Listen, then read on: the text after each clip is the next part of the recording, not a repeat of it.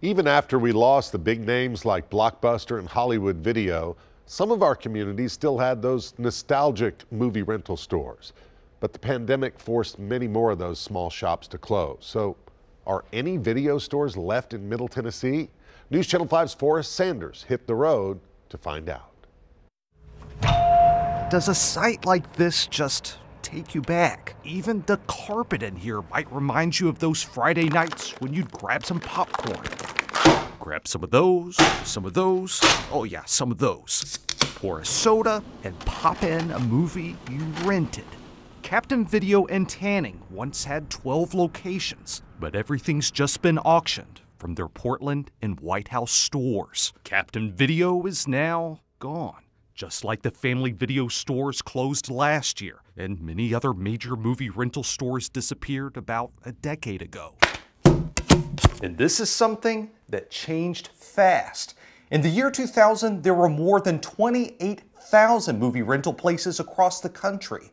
Today, it's hard to find any. So does this mean there are no more movie rental stores in Middle Tennessee?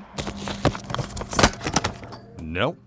It doesn't mean that. David Williams. I still love the magic of movies. And wife Susan Rogers. About 12,000 titles of movies. Run Northside Video in McMinnville. It's been here 38 years, complete with, yes, an overnight movie drop. While Redbox and then streaming led to the end of the major chains, the customers here just love the conversation about movies. There's the Town That Dreaded Sundown. Gone. It was off the market forever. You want to go back and watch an old movie, and they've got it. You might find some movies you wouldn't think to watch to become your faves. This is the only video store we have. We become a family here. They're the ones that keep us going. We need to watch the movie on Tammy Faye. But even with that loyalty, the pandemic hasn't been easy for the few remaining video stores. Hollywood had to shut down almost completely, and we've seen very few movies coming through. Jimmy Allen, the owner over at Captain Video, told us his rent got high, and with people not getting out in the pandemic as much, he had to end his business of 40 years. But David and Susan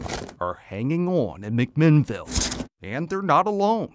Other movie rental stores still in Middle Tennessee include Video Villa in Mount Pleasant, being one of the last. Razorback, is that an Australian one? Yeah, it's Australia. Yeah. David and Susan know there's something special about that. Talk about this after I watch it. Okay. These are our friends. They're more than customers. We've seen their kids grow up. We're probably in our third generation of families. We don't have children, but they're like our kids.